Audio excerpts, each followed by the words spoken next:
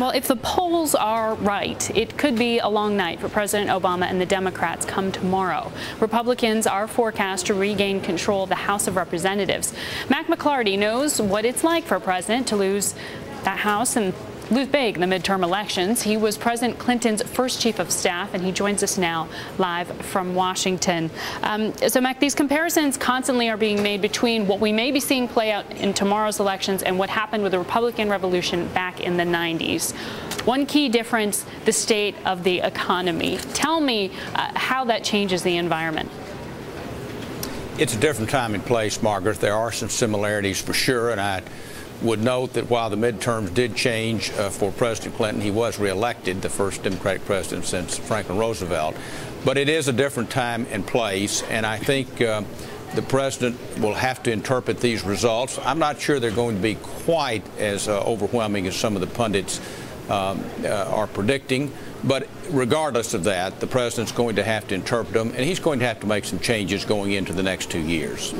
Well, I mean, you pointed out that President Clinton was reelected after those midterm elections, but we were also, in looking back, that time period is credited with having a large degree of bipartisanship, the president becoming more centrist as a result. But it wasn't an easy place to get to. I mean, government shut down. So is it overestimating things to say that we're going to possibly face gridlock and that it ultimately is good?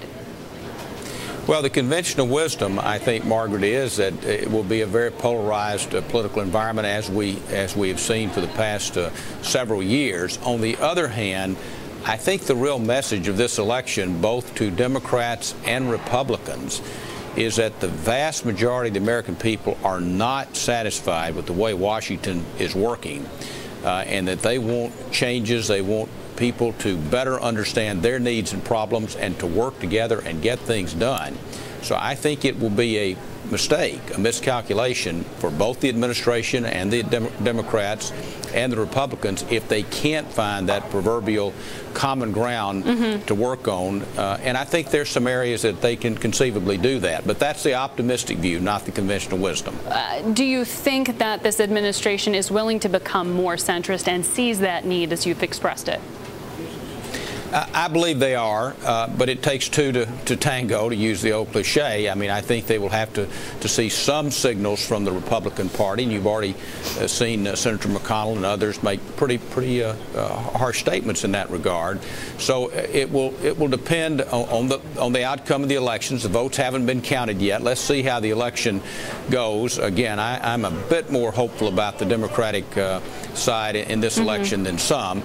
But again, I think the administration will have to make changes. But I think given that, the president's already sent some signals. He thinks there's some areas for cooperation. I think he's already done that in his radio address a week ago.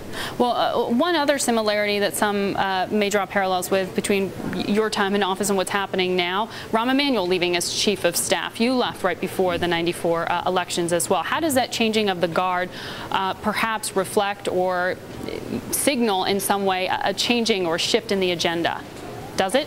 I think it does to some extent. I think in this case with Pete Rouse coming in, and in my case with Leon Panetta, who had been a part of the administration as director of the OMB, it wasn't a dramatic shift in terms of the direction or the tone, but I think most White Houses have a natural rhythm of change and reset, and I think the midterms are that natural point for a reset or a different direction that reflects the circumstances. And Margaret, you made a very, I think, important point that I want to affirm, and that is the economy. That's the lens everyone is looking through, and that's going to be the key, I think, for the president.